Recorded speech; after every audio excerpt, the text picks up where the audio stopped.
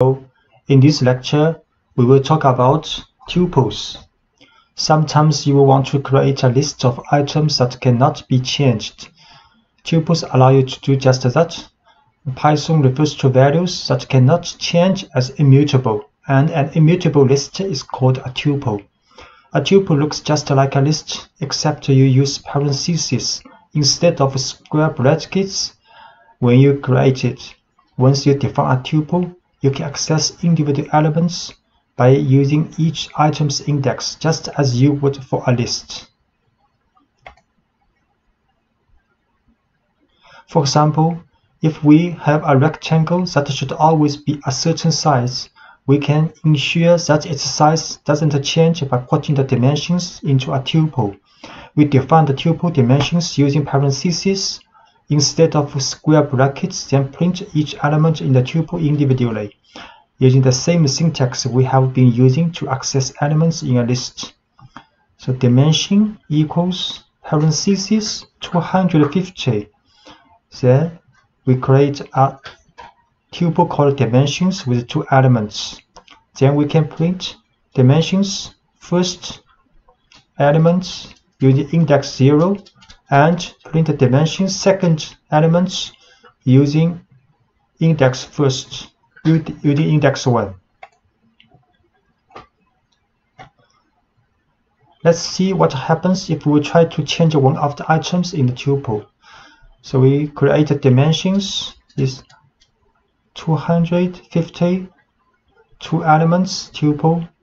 Then we change the first item of the dimensions to 250, and Python will print a type error, which means tuple object does not support item assignment. We can loop through all values in a tuple, just as you did with a list.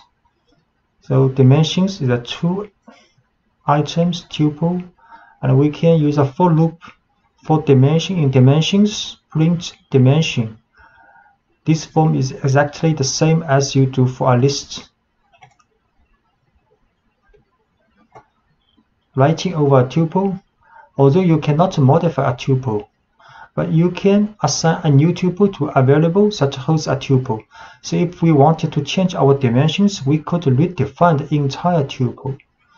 So we can write again with different values assigned to dimensions. Then we can print modify the dimensions with a loop for loop for dimension in dimensions print dimension. We will show all these commands in Anaconda Spider. So we go to lecture 7, tuples. First we create a tuple with 250 elements inside. Run. Then we print the first and the second item of the tuple, and 250 displayed. Then we try to change the item in the tuple. First to create this tuple. Then we try to change the first item to 250. We run this. In Python we show the error. This file's line, first line, because we only run this line, it has a problem, and type error, tuple object does not support item assignment. We can loop over all items, all values in a tuple.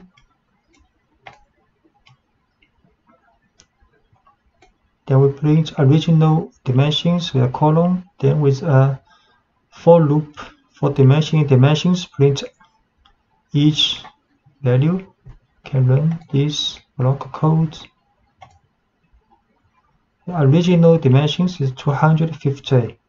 So here we try to write over a tuple entirely. We create again this tuple. Then we print the modified dimensions and with a for loop for each value in a new tuple. That's right.